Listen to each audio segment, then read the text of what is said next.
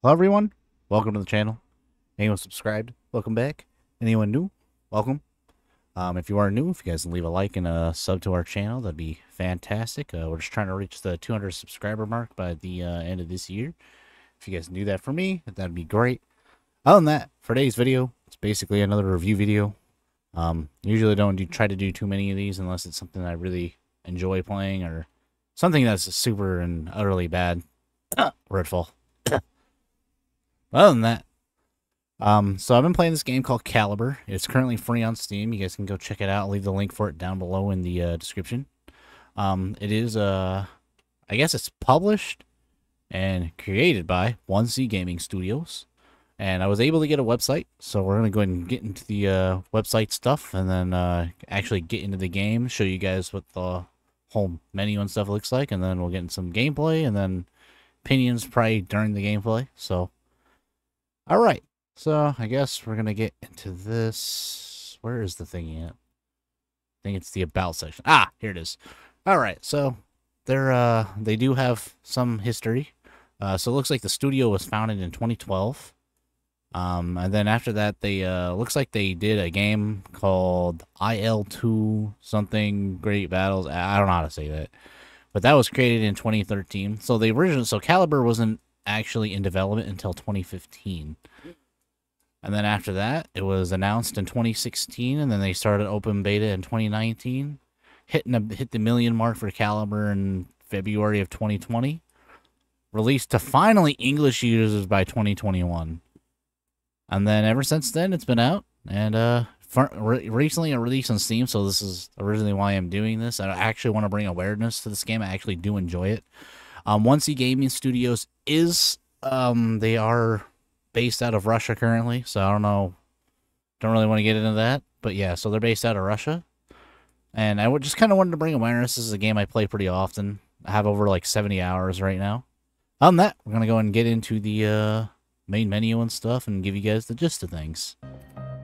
Alright, so with some basic bitch video editing, this is Caliber, so this is basically where you'll open up everything. It's kind of what you mainly see the operator use last for the most part. So the game does offer about 5 modes. You have some PvE modes, you got a PvPvE mode, and then you got PvP modes. I mainly play the PvP modes. The ones you guys see in the shorts are mainly in the PvE is Showdown for the most part. I am going to start getting into ranked. I just need to get some skill. I need to get some basic skills for them because skills kind of play a part in ranked battles. So, and you guys will see what I'm talking about here in a bit. So it does offer those modes. You get your daily challenges, you get your tutorial missions, which I have not finished. You have your dailies, your weeklies. So it's pretty basic stuff. Now, the one turnoff that the game does offer is premium, and I'm not a huge fan of this. And it's just for the sheer fact they have to spend money. I understand that the developers have to make money, so this is one of the ways they do try to do it, and so you can basically spend your premium coins or whatever and spend them on getting premium, which will give you basically more, get more operator XP and also more credits, so you get your full amount of credits per game, which it is what it is, I guess. So there's that.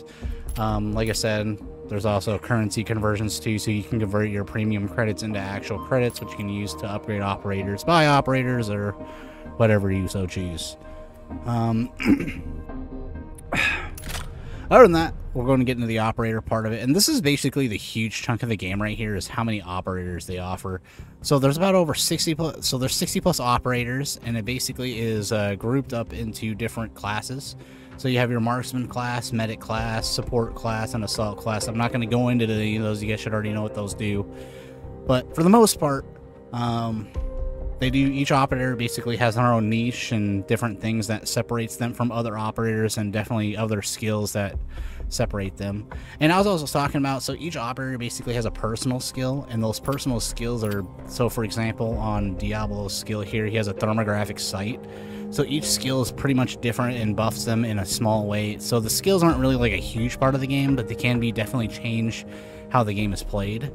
So, and each operator can basically have up to 4 skills, and as you can see here, there's also a skill tree, so it makes the game very grindy. at times, and that's also something I hate the most of because I don't have a lot of time in my day. So the game's definitely grindy. That's one of the other things that really turn me off from this game at times. But other than that, like I said, we'll get into that when we start getting into the gameplay stuff. And each operator basically has their own attachments for their primary. So you do get a primary, secondary, and you get a special gear. So you can get it like a grenade launcher or smoke grenades. It can be anything pretty much. It just depends on the operator really. Then they also come with their own set of skills. Other than that, we're going to get into the gameplay. I'm kind of express some concerns, some opinions, and then we'll go from there. Alright, see you guys in a bit. Alright, we are back. So, like I said, we're going to get into the nitty-gritty. All the positive things, all the negative things. Like I said, the game has its issues on its own, but you can decide whether they're issues or not. Some positive things I have to say is that the third-person controller is fantastic. Switching from third to first is really nice. Meaning switching down to the iron sights, which is really nice. Switching sides feels fantastic. Now, third-person controller is one of those harder things to really nail down when it comes to games, and they did a really great job with that. Gunplay is nice. Also, I felt like it was very smooth shooting some of the guns. Am I going to say it's realistic? Yes and no at times. Just kind of really depends, because like I said, we have personal skills, which there's one that does recoil reduction, so recoil isn't very realistic. Semi-realistic, I guess. They try to, so gunplay is fantastic. One negative thing I can say right now when it comes to regarding gameplay is latency. The reason why I do talk about this is because when it comes to players with higher ping, they can definitely outplay you at times, especially when it comes to snipers, and you can really feel it too, because you really think you hit the guy and you really didn't. And sometimes, like, the hit registration is not there sometimes. So latency is one of the huger issues. So just be aware that when it comes to players with higher ping, you're probably most of the time, you're gonna have to either try to outplay them in a different way, or you're gonna get outplayed, which kind of really sucks. So latency is probably one of the huger issues. Another issue I think I can really think of is operator balance. Some operators feel useless. Even though they have these wide variety of operators, it does feel some of them do feel useless at times. And for example, the newest operators they just released, and it's mainly, or like he's more of a medic operator. So his ability, this is more of an example, if anything. There's more operators, and you'll see it, but he literally has a plate that heals people, which you have to attach to your teammates. So the throw plate for this range, or throw plate for these plates, really suck. First off, second off, some of the time it was like when your teammates are like moving and stuff, sometimes the plates just bounce right off of them. So, like, some of these abilities make no sense, and they're typically useless. If anything, it's mainly the gunplay with some of these operators when they have these shitty abilities. So it's mainly the gunplay that really makes them stand out a little bit more. Definitely. And then another thing is also the personal skill system. I feel like it needs to be worked a little bit better, just so that way it can make it worth the grind. Because if you're gonna grind out and literally make 486,000 credits, I feel like the personal skill should be really worth it. So if they're not worth it, dude, there's no point in grinding for it. Oh, and that's another thing too, is the grind. That's another thing I have to gripe with.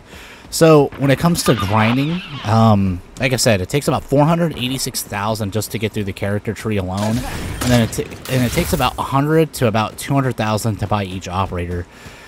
And like I discussed earlier, or like I said earlier, it takes about, you only get like 150k when you complete all your dailies and all your weeklies combined. So it makes the grind definitely long. So they try to get people to really spend money when it comes, to the grind. So you can either pay to skip it's mainly pay to skip the grind. It's not more or less where it's pay to win. So when it comes to that, I mean, it kind of just depends, because it's about 20 bucks per operator pretty much. And so you're basically forking over $20 per operator, and there's over 60 operators. So it just depends on whether you want to spend your money or not. And then also you got to get premium on top of that, so that way you can get the max amount of credits you can get per match, or max amount of XP that you can get per match. So it kind of really just depends on what you want to do. I mean, for me anyway, I don't really have the time to play, but I try to make the time to play the game because the matches are pretty short. And that's another thing, the matches are really short and manageable. So if you're a working guy, so matches are definitely short, but if you don't have the time to get all these credits and stuff, I suggest either forking over the $20 or don't even touch the game at all. Other than that, there's not really a lot of negative things. They definitely have a lot of stuff to work on. It's a really good game overall. I would like to see more newer players get into the game, but I understand for newer players it might be a little bit more difficult with how in-depth it can be. Once you get down to handling the gameplay loop, things get a lot easier because it definitely took me a while to get really used to everything. So once you get a handle on that, the game gets a lot easier and it can be fun. Other than that, that's pretty much all I really have to say about the game. The game's a great game. I think everyone should really at least give it a try. If it's not your cup of tea, then understandable. But other than that, my opinions are my opinions at the end of the day, and I will probably continue to say that as long as this channel lives. Last thing I'm probably going to leave you guys off with, if you are a new player or looking to get into the game and you're looking for some people to really help you out, if you guys join the actual official Caliber Discord, it is mainly in Russian. So I suggest joining the Discord that I have joined.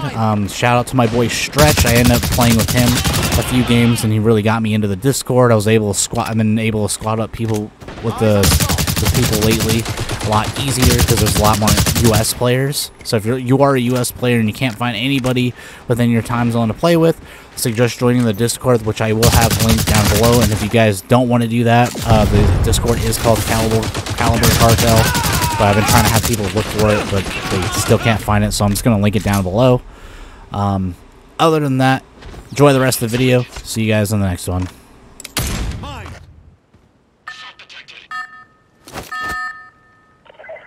Deciding round.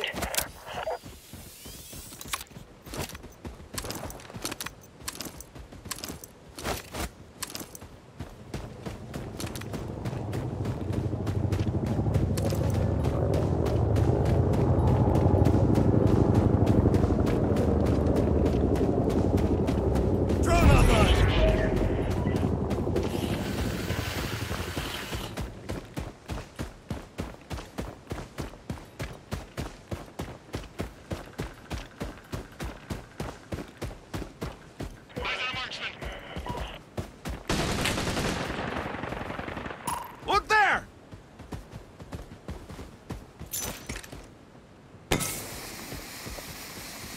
Enemy medics!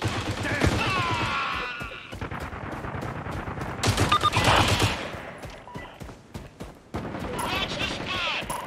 Watch the spot! I'm hurt!